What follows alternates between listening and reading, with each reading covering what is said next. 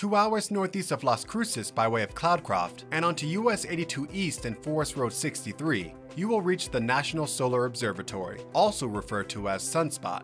Perched high in the Sacramento Mountains, the magnificent skies of this region provide excellent transparency for observation of the sun.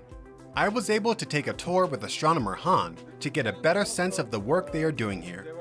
So this is the grain bin dome. It houses the first telescope that was put on the site here to test its properties as a potential solar observing site. So this site originally started at the end of the 40s as an Air Force observatory.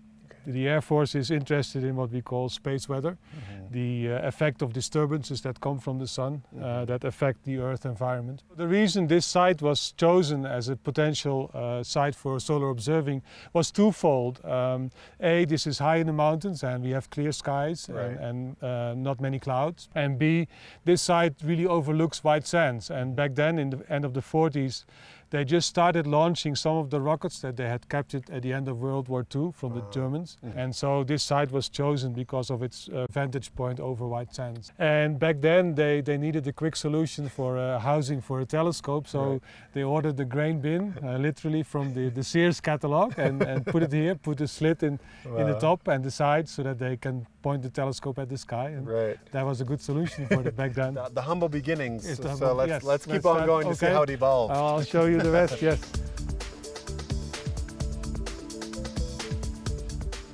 So this is the Evans facility.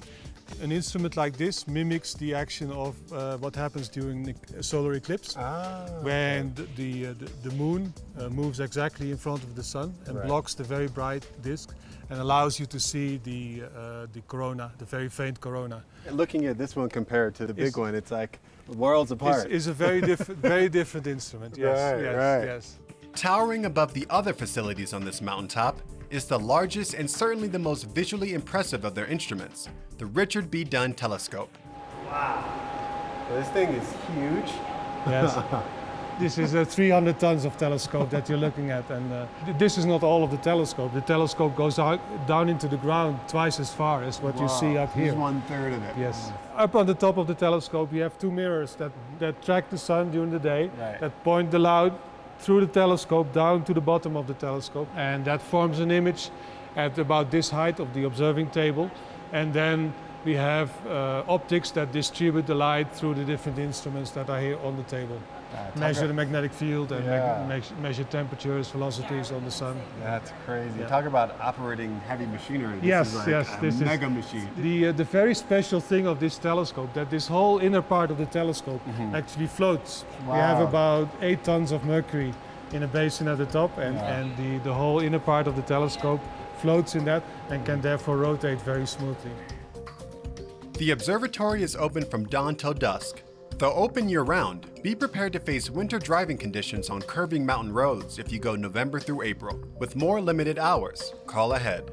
This site is on Forest Service land and there are no gas stations nearby. Fuel up in Alamogordo or Cloudcroft before heading up. And don't miss the chance to eat the best barbecue this side of the Texas state line at Mad Jack's Mountaintop Barbecue in Cloudcroft, open Thursday through Sunday.